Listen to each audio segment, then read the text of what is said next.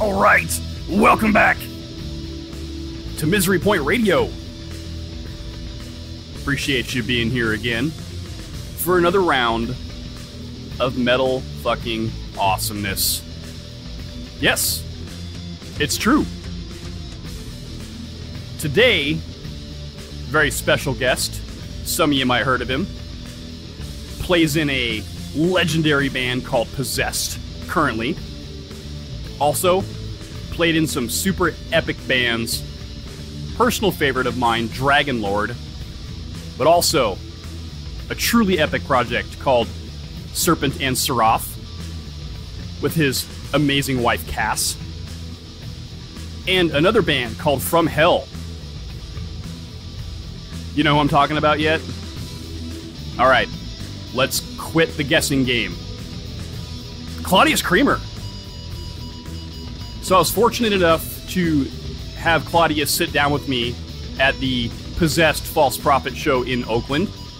And we talked a lot of stuff. What's going on with Possessed. Talked about the new single. Talked about the upcoming documentary. Talked about all of the things that led to him joining Possessed. And he was even cool enough to talk about, what happened with the other projects he was in. I didn't get a chance to talk about From Hell with him, even though I ran into George Anderson before the show, who is super fucking cool, by the way.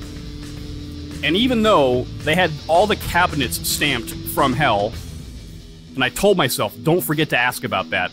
I forgot to ask about that. So, we'll leave that up to another topic for another day. But, I promise you, we talked about a ton of other cool stuff, and it was an awesome conversation. Claudeous is super cool, super chill, really friendly.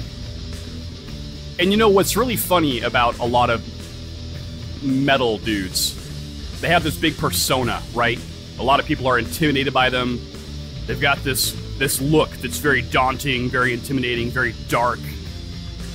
But when you talk to them, they're so down to earth, and they're so friendly, and they're so appreciative.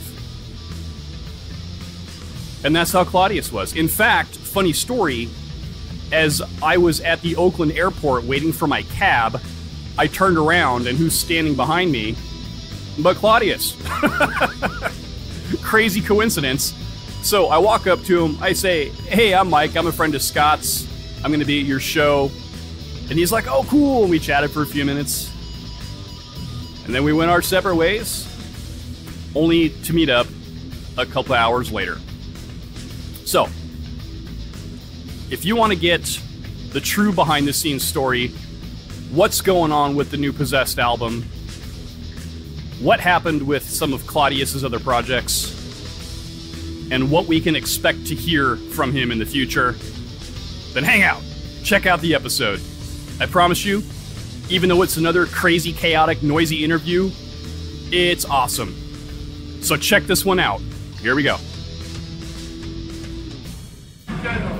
Alrighty, and I am back in Oakland, California at the Possessed and False Prophet show. Sitting down with Claudeous here. Thanks for joining me today, man. Yeah, no problem, man. Awesome. I appreciate it. So, a pleasant surprise the other day when I opened up my old interwebs and saw that you guys had released a new song. And so, is that indicative of that album being pretty close to coming out here? Are you free to say? It is. Actually, it'll be releasing in May. Oh my gosh, you got a date. Yeah. Yeah. Not an exact date yet, but... Right. May feels pretty good, though. Yeah. Yeah, so Abandon, correct? Yes. Yeah, so it definitely has that old school vibe to it, but it sounds, kind of modern with the guitar tones and things like that. So, Right. How has the experience been for you guys then getting back in the studio? I know that you haven't been with them for too long, but looks like the band seems really tight with each other right now, and you're getting some documentary work going in the studio. Yes. So tell me about that experience. It was an incredible experience. Peter Stormare, turned out we were recording in the studio, and he came in, and he's good friends with the owner of the studio, and he wanted to come meet us. Right. And we were all very excited because we're huge fans of his, right? Sure. So it was pretty cool. And after hanging out for about an hour with him, he decided he wanted to film a documentary on us. Yeah.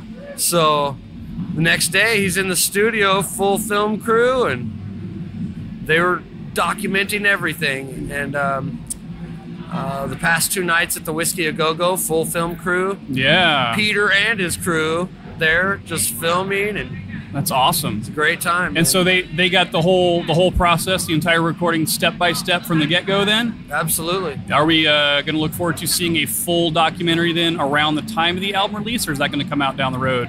Yes. From what I understand, it's going to come out possibly just before the album. Before the album? Before the album. Dang. And also, what I understand, it might be out on Netflix, which is pretty cool. That's fucking badass. Yeah, right? How weird would that be to turn on Netflix one day and you're on there? Hey. That's surreal. That's pretty cool, yeah. So, how did you get hooked up with Possessed anyway? That's kind of an interesting story. The guitar player, Mike, he had to leave. And Jeff knows everybody in the world, you know what I mean? Even people that he doesn't know, they know him. Right, exactly. So he asked everybody he knew, who would be a good guitar player, that he could, that the band could try out. Right. And he said he got my name back over 100 times. He was familiar with your work from Serpent and Seraph or from Dragonlord, or he actually wasn't familiar with the bands, even though Serpent and Seraph had played with Possessed. But Jeff's so busy at the shows that he doesn't get a chance to see the bands and whatnot. So. Yeah, he's pretty mobbed. Yeah. So, of course, I was like, really? Of course I'll do it. Yeah. And that was 2016. Yeah. And I learned all the songs and came down to LA to rehearse with the band. And I was instantly family. Yeah. Well, they had talked about recording for a long time. Had it already started by the time you joined the band? Was it already in process, or did they get you guys all in place and then start? The writing process had begun, yeah. And we finished it all up and fine-tuned everything after I had joined. Right. Yeah. And it's been an absolutely incredible experience. I mean, even the fans have welcomed me like I've been here since the beginning. Yeah. It's really, it's an honor. Well, your style fits in pretty good. I'm being somewhat familiar with your work from the other bands that you've been in, but you play fast, right? And intense, and it fits in kind of with what Possessed is known for. So what's different about playing with this band than bands you've played with in the past? I would have to say the family atmosphere. Yeah. It's really, like I said, from the very beginning, coming to the first rehearsal, I felt like family with them. Yeah. They're like the greatest group of guys I've ever played with. Yeah. Everybody gets along. There's no kind of drama, it's really cool, man. Yeah. And Emilio and Bobby have known each other for a long time and played over the years through different projects and whatnot. So, so you were just able to kind of come right in, and they just treated you like a brother from the get-go? Yeah. That's awesome. Curious about, if you don't mind me asking, though, with Dragonlord, you're not involved with that project at all anymore? No. No? And what happened with that?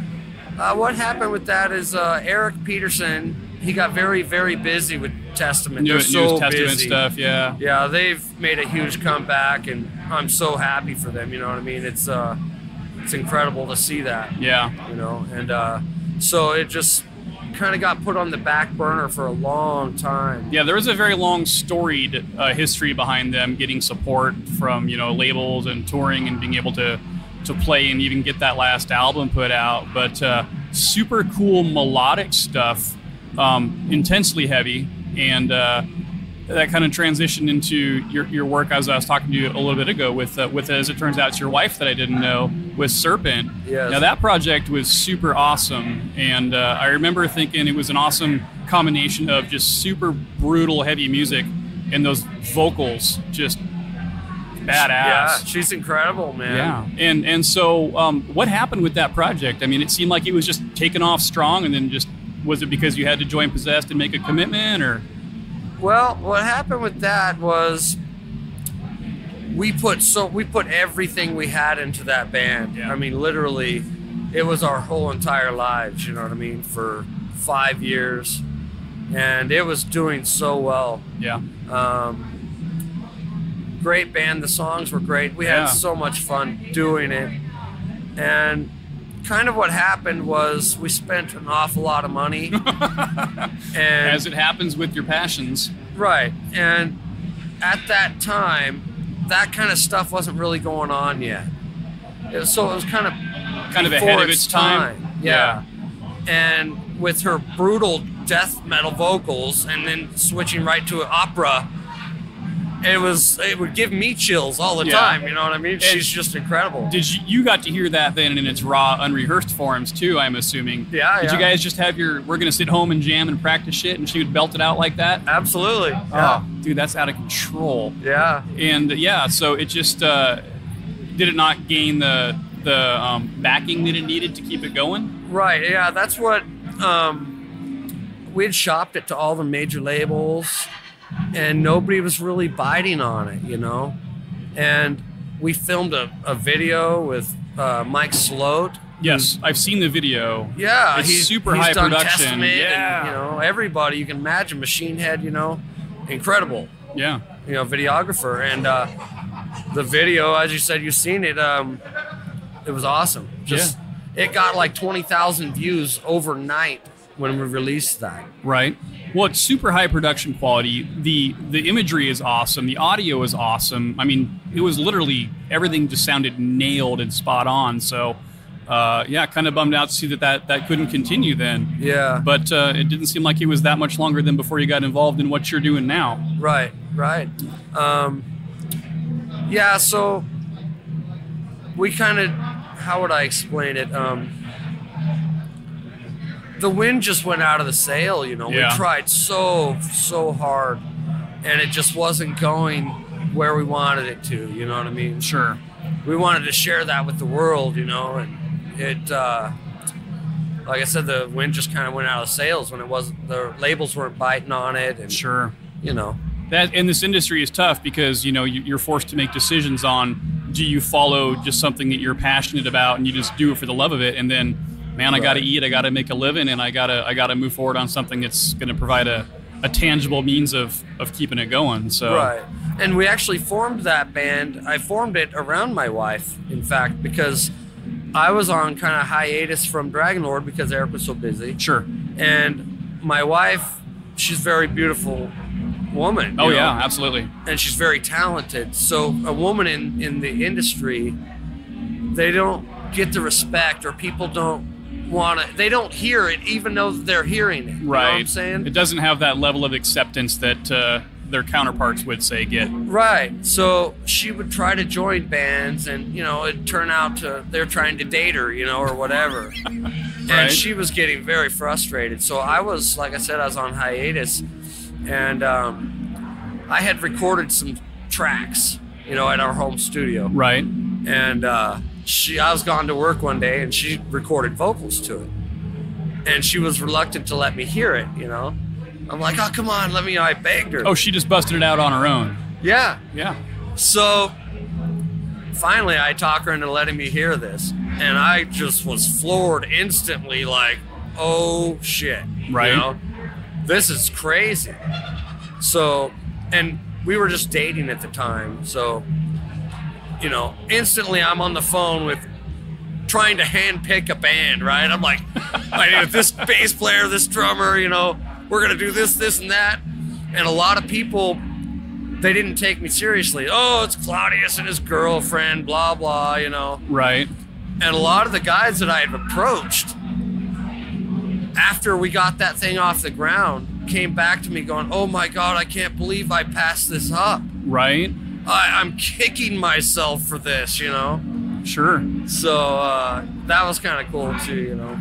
Well, I guess that leaves the door open there for the future, though. If somebody gets their hands on it, maybe, you know, as we're now seeing Possessed and False Prophet and what's old is new and what's new is old, right. Shit has a way of kind of coming back around, right? Is she still active then? Is she still playing, or?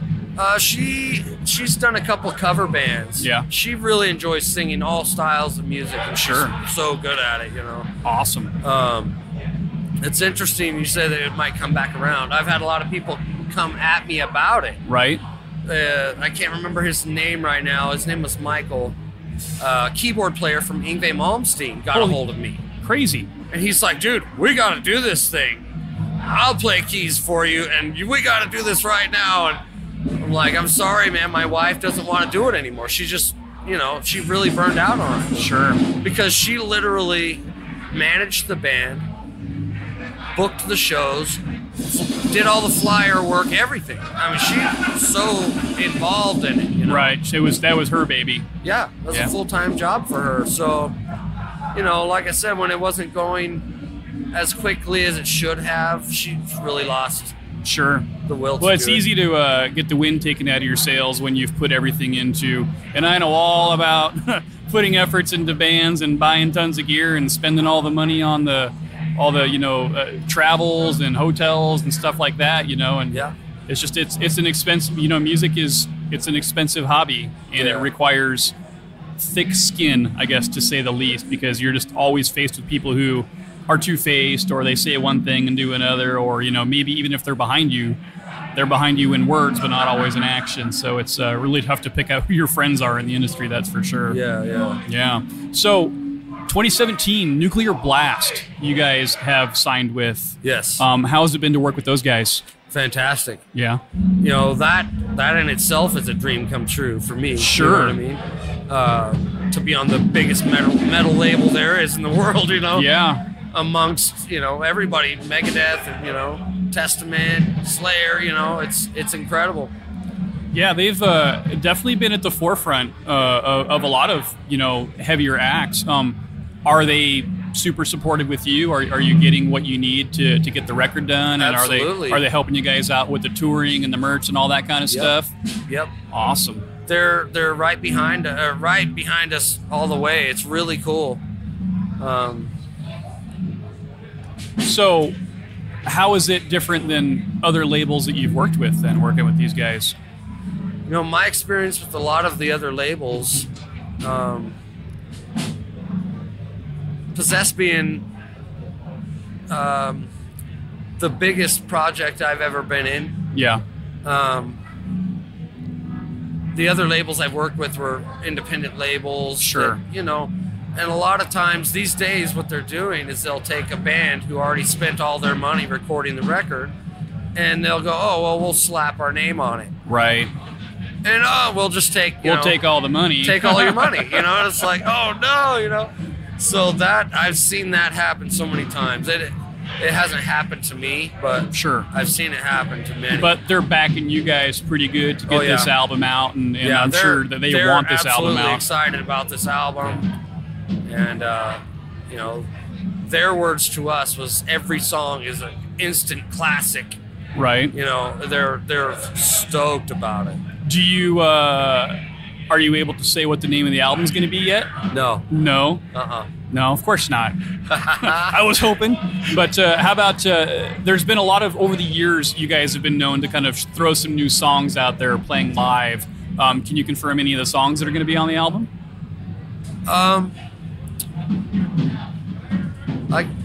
Of course, Abandoned. And Shadow Cult. Right.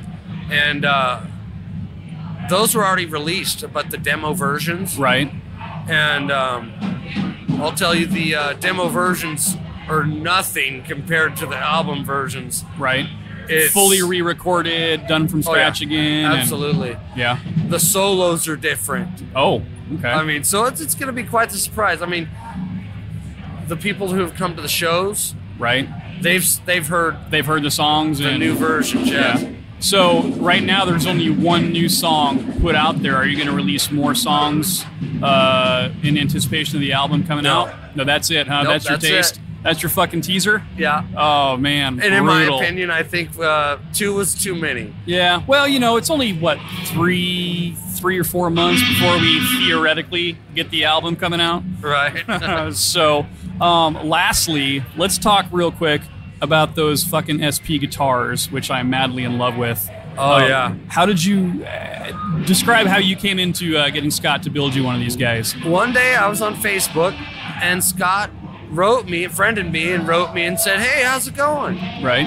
You know, and I talk to everybody who writes me, always. Sure. You know, I enjoy talking to fans or, you know, whoever. You know, right. I love people, you know. So I started talking to him, and he's like, "Yeah, man, I make guitars. Would you be interested in checking them out?" So he sent me some pictures, and I was like, "Oh, wow. Dude, these things are amazing." You're you probably know? thinking, yeah, some random guy wants me to play his guitar. Right, yeah, I've been there and done that, you know. Sure. So I'm just like, holy shit, man, these things are incredible, you know. Yeah. And we just instantly became like best friends, you know what I mean? Right. Now he's literally one of my best friends. Yeah, and he's teching for you too. He's the greatest dude, you know. And so yeah, we started talking about it, and he said, "I'll make you whatever design you want. We'll make it your signature model." So me being a Randy Rhoads freak, right. you know, and Jackson Rhoads V's, of course I would go with that body style. Sure. But it's exaggerated. It's not just right. It's definitely not just a Rhodes. I'm notorious for not wanting to play guitars that everybody else plays. Sure. I like that uniqueness, you know. So I was like, let's flip it upside down. Yeah. Let's do that fucker upside down. Yeah. That's awesome. You know? And how involved were you in the full design of it? Oh, every step of the way. Yeah. Picking out the woods and so what is that? It's mahogany with like a flamed maple cap, flame maple top, and ebony stringers. It's incredible. Oh yeah, man, those things are beautiful. I actually saw that unboxing video. Is that like on your front lawn or something? That was in our drummer Emilio's driveway. Okay. Yeah. That was like, it was a story he was telling me that was right before you guys were getting ready to go on a show, and he's like, I gotta get in this fucking guitar. Yeah. And then it arrived right before you left. It was a fiasco getting it from North Carolina to me. And we received it the day before we left on a European tour. Yeah. For Wacken and Bloodstock and, you know, Metal Mean and, you know, all these incredible festivals, right? So we filmed me unboxing this thing, and it got like, I don't know, 20-something thousand views, like overnight. Yeah, it showed up in my feed, and I was like, oh, click on this. Oh, holy fuck. Yeah, so that was the first time you'd obviously seen the finished product. Oh, yeah. Yeah. It was crazy. Bust out the knife, crack open the cardboard on the fucking lawn. Yeah. So, yeah, and I couldn't find a knife, so I'm using a screwdriver trying to cut the tape, you know. It was hilarious. So, yeah, it was a little scary, too, because I had my DBZ guitar with me, which was my main guitar. Right. That I always tour with. Right. And so I had that with me just in case, you know. And I had one day of rehearsal with the SP guitar before, like I said, we flew out. The next day we were playing Wacken in front of 100,000 people. Yeah. You know? And you were using a guitar that you weren't familiar with. Right. Crazy. But that's how incredible Scott is. Yeah. He is an amazing luthier.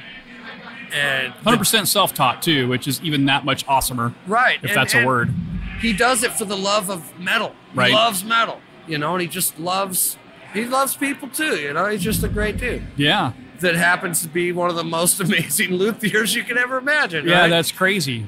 And the list keeps building. So Now that's your main guitar now, then. Yeah. Yeah. Yep. And you don't have backups. No, scarily. I know. Yeah. Scott was tuning up his guitars like, oh yeah, they don't have backups just in case something else goes wrong. I was like, oh, that's crazy. Yeah. That's the faith that you have in the machine. Yeah. I actually broke a string at Ozfest. Oh no. Yeah. And Scott immediately had me back up and running before the end of the song. Oh yeah, he's It quick. was like, boom, boom, boom, done. Yeah. So I was at the Suffocation show, which is where I did my interview with Scott, but I got up close with two of Hobbs' guitars, and Charlie's guitar. And what do you think? Is there another one in your future? yeah, we're working on the Claudeous #2. Down the road when, he gets caught up with his 50 million builds he Right. has on the bench right now. So what's the Claudeous #2 going to be? It's gonna be the same shape. Okay. Instead of the V headstock, we're gonna go with the reverse headstock. Okay, like the SP signature kind of headstock. Right. Yeah. Although the V headstock is Super awesome. badass. I yeah. love it. You Yeah. know. But it's like Well, it's I a want V to and do a fucking V. I mean, right. I want the same guitar, but let's make it a little bit different so people know it's a different one. You know what I Right. mean? Versus, oh, that's the same guitar he always plays. You know, I Right. don't want to be the exact same. Well, and you guys don't do you don't have to have multiple guitars because you're fucking with different tunings in the middle of your set or anything Right. like that. Yeah. So, yeah, no, man, that's beautiful. And that guitar, when it comes out, the Claudeous '2, is there going to be an unboxing on your lawn? Oh, absolutely. Yeah. Hopefully, he gets it to you before you actually have to leave on tour this time. Right. Amazing. Yeah, please. Yeah, please get you one day to get familiar with a new piece of gear. Yeah. So, and yeah, that's amazing. So, after this show, what's next? You're heading back home for a little bit and taking some time off, and then Yep. Heading home for a while. Like I said, I believe the album will release in May. Okay. And we're already on the whole list of festivals in Europe again for Awesome. June. So you'll be taking some time off. Are you going to play any more before the album? I don't know yet. I think we're in talks right now, possible April, May. So I would assume with Nuclear Blast being behind it, once the album launches, we're talking full-scale tour to support it? Oh, absolutely, yeah. Awesome. Well, looks like they're getting ready to finish up here, so we'll cut you loose and let you do your thing. But Claudeous, thanks for taking the time and talk with me. I definitely appreciate it. Thank you, brother. So, there you have it. A badass interview with one of metal's most sought-after guitarists. And like I said, I didn't get a chance to talk about everything I wanted to talk about because it was so crazy and chaotic. But what's coming here in the future from Possessed more than makes up for it. So if you're not excited already, well, you should be. Because there is very little that is more exciting than actual new material from Possessed. So, if you like what we're doing, do me the solid.